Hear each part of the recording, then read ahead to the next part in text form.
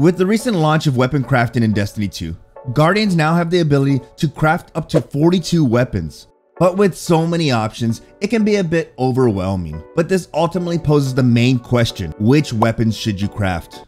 Welcome back to the channel. I'm BRAVExHERO, and today we're going to be ranking the top 10 must-craft weapons in Destiny 2. For each weapon on today's list, I will be explaining how many frames you need to acquire to craft said weapon, where you can start acquiring these frames for each weapon, and ultimately the best perks for both PvP and PvE. So if you enjoyed today's video, feel free to click that like button, and if you're new to the channel, then consider subscribing for more Destiny 2 content. But with that, let's get into our first weapon. Starting off today's list, we have the Raid Pulse Rifle, the Insidious. This is an aggressive 4-round burst pulse rifle, and to craft this weapon, players need to complete 5 red border copies of the Insidious. This will then unlock the pattern from Triumphs. Now, to acquire red border versions of the Insidious, players need to complete the Vow of the Disciple raid. This weapon drops in the second and final encounter of the raid. When it comes to using the Insidious in the Crucible, players can really see a lot of benefit out of the perks Arrowhead Break, Accurized Rounds, Enhanced Rapid Hit, and Enhanced Adrenaline Junkie. By choosing Arrowhead Break, this now brings the recoil direction to 100, which is completely vertical for the Insidious. The reason you want to go for 100 recoil direction is that when utilizing aggressive 4-round burst pulse rifles, it's necessary to get the best possible recoil direction. This will ultimately help you with weapon control. Now, the Insidious does suffer with a poor reload stat, but with Enhanced Rapid Hit, players can see a substantial boost to the stability and reload of this weapon. For the final perk, players can always go with Adrenaline Junkie. This is going to give the Insidious a rampage feel to it by giving it a slight damage increase for each target defeated. But if you kill an enemy with a grenade, this will automatically give you a max stack on Adrenaline Junkie. As for PvE, you're going to want to go with the ultimate grenade combo. With perks like Enhanced Demolitionist and Adrenaline Junkie, this is what Bungie envisioned for Synergy. Getting kills will charge your grenade, and when you use that grenade to get kills, this will grant you bonus damage and refill your magazine. Coming up next, we have the Explosive Personality. This is a wave frame grenade launcher that can be acquired by completing 3 red border copies of this weapon. This will ultimately unlock the pattern from Triumphs. Now, to acquire red border copies of the Explosive Personality, players have to complete Vanguard PsyOps missions, and at the very end of the mission, players have a chance to receive a weapon from the Season of the Risen loot pool. Keep in mind that you can always purchase this weapon for a chance to get a red border weapon. When it comes to choosing a set of perks to craft, players can easily create a god roll for both PvP and PvE. So today's recommendation will satisfy both PvP and PvE enthusiasts. For starters, players should go with the perk Smart Drift Control. This is going to boost the stability, recoil, velocity, and handling of the Explosive Personality. In the next column over, you're gonna want to choose High Velocity Rounds. This is going to boost the velocity and reload of the Explosive Personality. In the next column, for both PvP and PvE, players should aim for Enhanced Auto-Loading Holster. This is going to allow your Explosive Personality to be reloaded while it's stowed away. In the final column, you need the perk Enhanced Disruption Break. This is a great perk for anybody who wants to use the Explosive Personality as a primer type weapon. By selecting Disruption Break, when you break an enemy's shield, this now makes them more vulnerable to kinetic damage, thus making this a great perk for grenade launcher swapping. Up next, we have the Ragnahil Deed. This is a kinetic aggressive frame shotgun. This is probably one of the easiest weapons to acquire on today's list. To acquire a craftable version of the Ragnahil Deed, players need to follow the quest steps for reshaping Enigma, and by doing so, this unlocks the weapon. Now, when it comes to shotguns inside of PvP, players should always favor range and handling. When it comes to selecting a barrel for this shotgun, players should go with Rifled Barrel. This is really going to boost the range stat of the Ragnahil D. Next, you want to choose the perk Accurized Rounds. This is going to further boost the range stat of this weapon.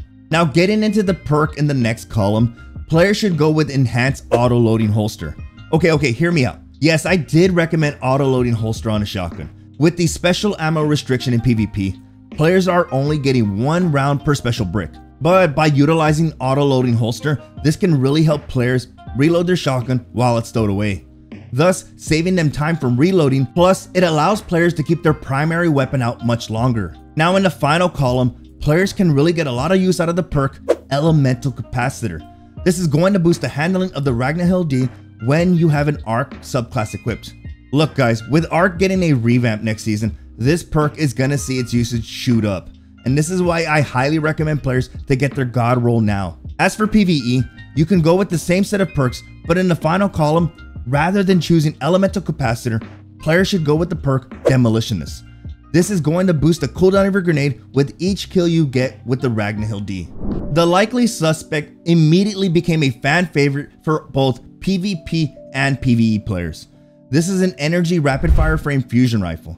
This is yet another easy one to acquire. By simply completing the Witch Queen campaign and doing a few side quests, you can easily unlock this weapon. Now I'll be suggesting the same role for both PvE and PvP. The reason for this is that you can easily use a single crafted version for both activities. Since this is a rapid fire frame fusion rifle, players should aim to boost two stats, stability and recoil direction, both of which will manage the spread of your bolts when firing this fusion rifle. When choosing a barrel, players should go with Arrowhead Break. This is going to boost the handling and recoil direction. When it comes to choosing a battery, players should go with Particle Repeater. This is going to boost the stability of this weapon. Now, in the next column over, the best choice is going to be Enhanced Firmly Planted. This will further boost the stability and recoil direction of the Likely Suspect when you're crouched. Now the perk in the final column really takes this fusion rifle to the extremes.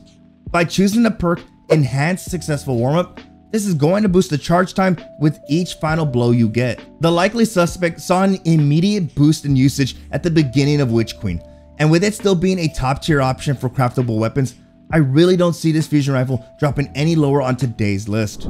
Our last shotgun on the list became a fan favorite overnight. We have the Energy Shotgun Without Remorse. To acquire this shotgun, players need to acquire 5 red border copies of this gun, and this will unlock the pattern from Triumphs. Now to acquire red border frames of this weapon, players need to complete the containment event, and in the final chest, you have a chance to get this weapon as a drop. Or you can simply purchase this weapon from the Crown of Sorrow. To keep this shotgun simple, we're going to keep the same barrel and magazine for both PvE and PvP. For starters, players should aim for Rifled Barrel, and this can be paired alongside Accurized Rounds or Assault Magazine, both of which will boost this shotgun's overall performance. Now in the second to the last column, for both PvP and PvE, I highly recommend Hipfire Grip. This would allow players to be more accurate from firing from the hip. But the perk Enhanced Threat Detector is a great solid option as well. This is gonna boost the handling, reload, and stability when in close proximity of your enemies. Now in the final column, for PvP, I would go with either 1-2 Punch or Elemental Capacitor, both of which are solid options. For PvE, you can choose any of the options in the final column, all of which are great and will benefit you against PvE enemies. With the launch of Season of the Haunted, Bungie reintroduced the Austringer. This is a 140 RPM kinetic hand cannon, and by the way guys, this is probably one of the best hand cannons in the game at the moment. Now to acquire the Austringer, players need to complete 5 red border copies of this weapon to unlock the pattern. Now to acquire red border frames of this gun, you can easily open up chests on the Leviathan utilizing opulent keys, or you can purchase it from the Crown of Sorrow itself. When it comes to choosing enhanced perks for this weapon, the PvP and PvE roles are extremely different, the polar opposites of each other. For PvP, players should aim for small bore and ricochet rounds, both of which will boost the Austringer's range, stability, without sacrificing any of its base stats. As for the perk in the second to the last column, you have 2 solid choices, from either Enhanced Snapshot or Enhanced Eye of the Storm. Pretty much, I guess it falls back on where you want your benefit. Snapshot will help you out when aiming down sights, and Eye of the Storm will help you when your health gets lower. As for the final column, the best option is going to be Enhanced Rangefinder. This is going to increase the Austringer's zoom magnification, thus boosting its overall aim assist. Now for PvE, I would recommend players choose the same barrel and magazine option, but rather than choosing Snapshot, players can really benefit from choosing Enhanced Outlaw. This is going to boost the Austringer's reload speed when you get a precision final blow. Now in the final column, you can either go with Enhanced Rampage or Enhanced Demolitionist. By using this perk set, you can really reap the rewards when going up against low tier enemies. Our next weapon on the list easily is one of my favorites. The Callus mini tool has become one of the most deadliest SMGs in the game. To acquire this SMG, players have to complete 5 red border copies of the mini tool, and this will unlock the pattern of the weapon. Now you can easily acquire red border copies of this weapon by utilizing opulent keys or purchasing it from the Crown of Sorrow. Getting into perks, regardless if you are in PvP or PvE, you need to go with a ranged barrel. Majority of sidearms and SMGs in Destiny lack in range, and by choosing perks such as full bore, players can get a boost in the range department. In the next column over, players should still have range as the main driver of this weapon, so the best choice is going to be accurate rounds just to add a bit more range to the weapon. In the second to the last column, regardless of your activity, players should go with the perk Enhanced Threat Detector, since you'll see a huge benefit to your reload, stability, and handling when you're surrounded by enemies. In the final column, your best choice is the perk Enhanced Incandescence. If you like things to explode, this perk does it for you.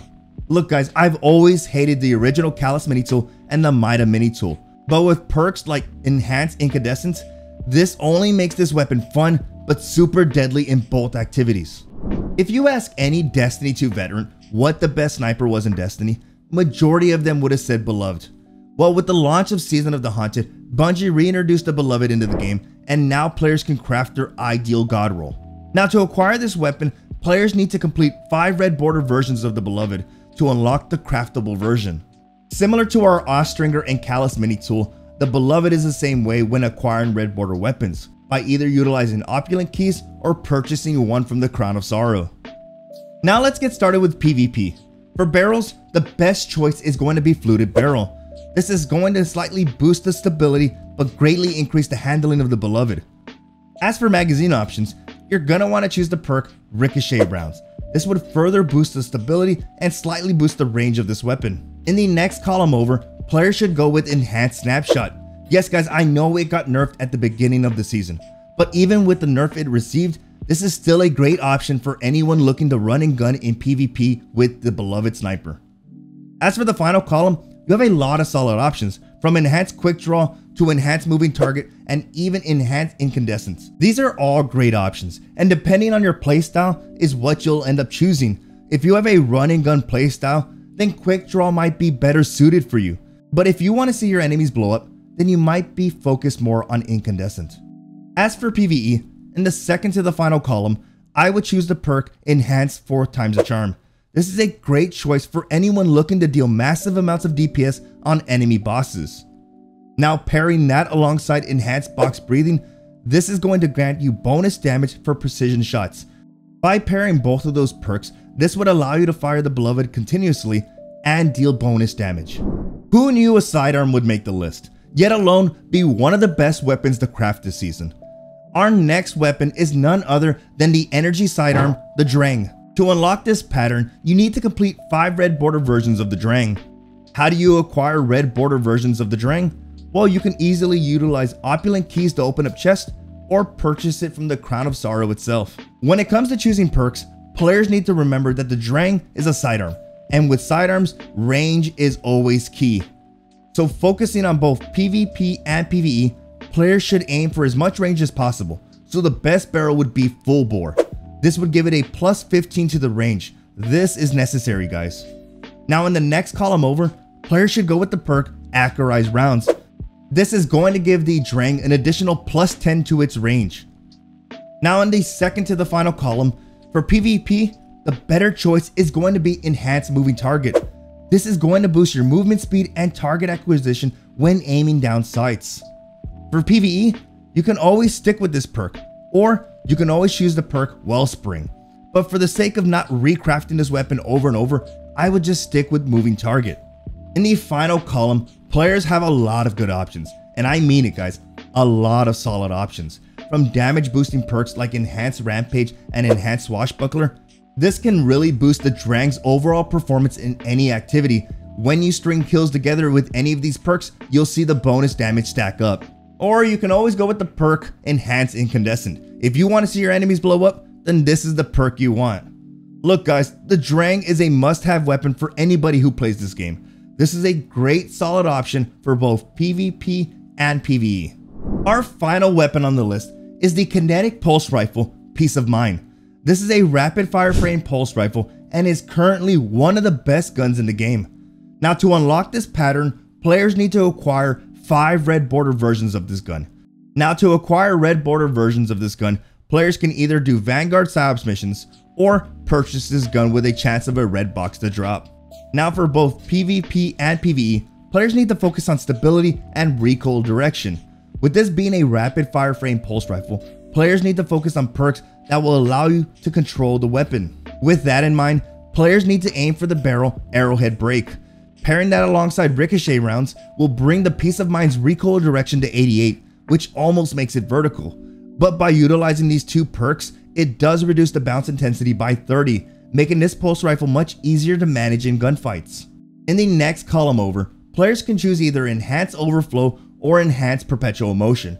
Both are great for any activity. If you hate reloading, Overflow can give you over 50 rounds in your Peace of Mind, which can easily snag you 2 to 3 kills in PvP.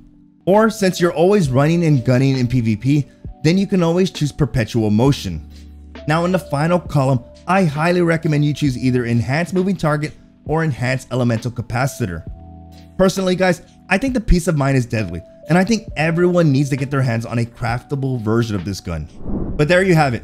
With so many craftable weapons in Destiny 2, here are your top 10 must-craft weapons. If you have any friends jumping into Destiny for the first time, then help them out by sending them this video. But before you go, if you're curious on which hand cannon is the best in Destiny, that video that just popped up on screen goes over the best hand cannons in Destiny 2.